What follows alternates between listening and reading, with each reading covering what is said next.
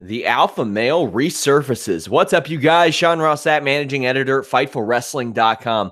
Occasionally here on Fightful.com, not even occasionally, quite often, we interview stars either from yesterday or today. And one of the biggest requests that I have gotten personally for an interview of a retired wrestler is that of Monty Brown. He portrayed Marcus Corvan in WWE, had a lot of upside. TNA really dropped the ball with him. He made the move. However, he's been largely off the radar. Some Twitter accounts have emerged, but Lance Hoyt, who keeps in touch with him, has often shut them down and said that they are fake. On Sunday night, the Raw roster put on a show for fans in attendance at the Dow Event Center in Saginaw, Michigan. And backstage was none other than Monty Brown.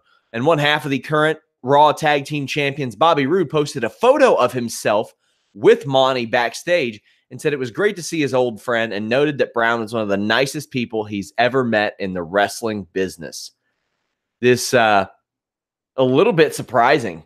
Monty Brown does not make a lot of public appearances. He's not seen out there. I know he did some personal training stuff a while back, but he doesn't do interviews. He's not an easy guy to get a hold of, and he is one of the most sought after interviews, period, in wrestling. He had such an interesting trajectory where he seemed poised to be the franchise player in Impact Wrestling, TNA at the time, but ended up parting ways with the company in 2006 and signed with WWE later that year, where he would go by Marcus Corvan, and actually appeared in some decent high-profile matches for that brand, but stepped away to handle some family issues.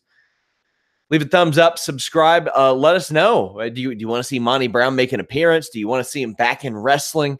He's a little seasoned at this stage. He went through an NFL career by the time he debuted, but very good to see Monty Brown's face back on our screens, even if it is via photo.